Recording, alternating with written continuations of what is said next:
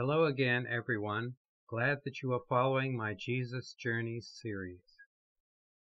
Episode 8 is called Peter's Conundrum because it represents a situation that seems illogical. In Capernaum, Jesus gets into a boat to go to Bethsaida. When the people see him, they run along the shoreline like sheep to Bethsaida, but Jesus arrives after them. However, when one analyzes the Qumran area, one realizes that there are three routes from Merd to the Qumran area. One goes from Merd to Qumran, the other one from Merd to Ain Feshka, and the other one from Merd to Mazen. It would appear that in this case the people went to Ain Feshka, and Jesus chose the lower route to Mazen, and then took a boat from Mazen to Ain Feshka, and this would explain the conundrum. The purpose of this series is to demonstrate the logic of Jesus living at the Essene monastery at Qumran by the Dead Sea, instead of at Nazareth near the Sea of Galilee. The proof is shown by the length of each of the journeys, with the sum total of all the journey lengths for the traditional Jerusalem-centered locations being almost 10 times greater than the more logical Qumran-centered locations. While following the simulations that I have built using Google Maps API, the great discrepancies of distances with the traditional journeys will give an opportunity to reevaluate other flawed interpretations of the life and teachings of Jesus. Setting up the people represented by sheep going along the shore from Capernaum to Bethsaida. Now setting up Jesus going by boat from Capernaum to Bethsaida.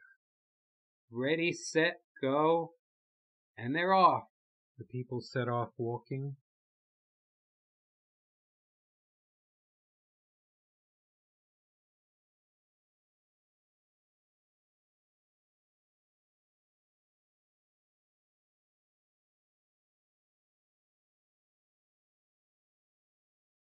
Jesus sets off sailing.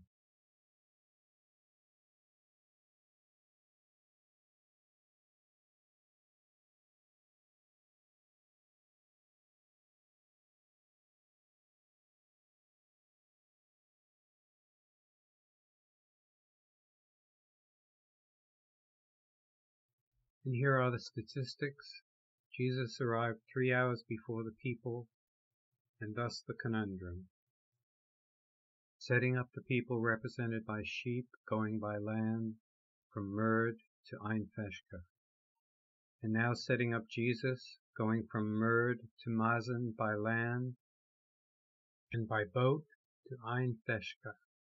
Ready, set, go, and they're off. The people represented by sheep are leaving from Merd to Ain Feshka.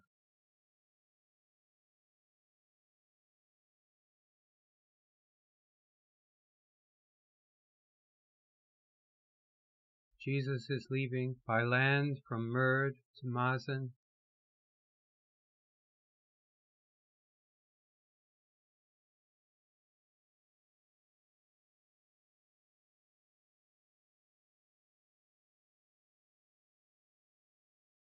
Now Jesus is sailing north from Mazen to Ain Feshka.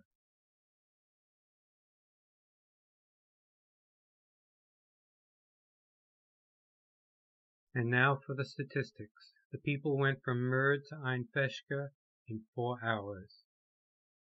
Jesus' journey by land and sea took 5.72 hours.